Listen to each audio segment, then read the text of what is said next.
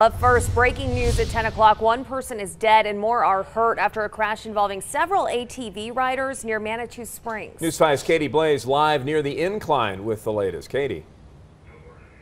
Well, crews just left a few minutes ago. Details are pretty limited at this time, but here's what we do know so far. The El Paso County Search and Rescue tells us that earlier this evening they were called to this area near the incline and the Cog Railway for an ATV accident. We're told 5 people were involved. 1 person is dead. Another airlifted to a hospital. Their condition is unknown. 3 others were injured, but they were able to walk out of the area. Now, Search and Rescue says it was pretty hard to get to the area with all of their equipment, but once they did, they were able to do their job and get those people out in about 20 minutes. Saw about five or six rescue men, men or women, working. Looks like they were trying to put somebody on a stretcher. Chaotic. You have a lot of hurt people who are down in the ravine. You're trying to get to them as best as you can.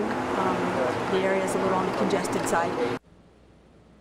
Again, details are limited. We don't know exactly what happened, where these people were driving around, or what led to the accident. Now, there was a road closed near the incline earlier tonight as crews were working up here. That has opened since. We, of course, will continue to keep you updated on this incident as we get more information, both here and online at KOAA.com. Always watching out for you, Manitou Springs. Katie Blaze, News 5.